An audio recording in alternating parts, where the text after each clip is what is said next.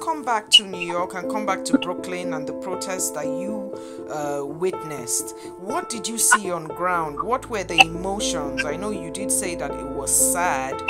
It's not only the black. Now the white people have seen that this thing is brutal. It's not just a matter of black people. It's for everybody.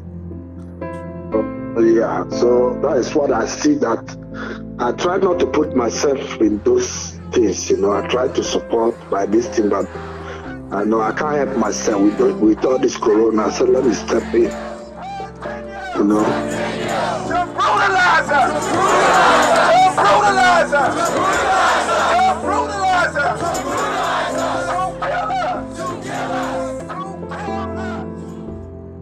Your experience on the African continent when we have, let's say, let's call it what it is.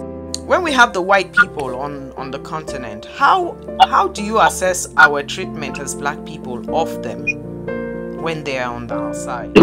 When they come to Africa, both the white and the Chinese come to Africa and they find everything easy in Africa. We respect them, we give them everything, but they don't consider us like that. You know, black people, we are God-fearing people. You know, we give them everything we want, and our leaders have to open their eyes. You know, they have to be serious. You know, it's about time that we are all equal. Nobody is better than somebody. You know, some of us have been on the road for a long time.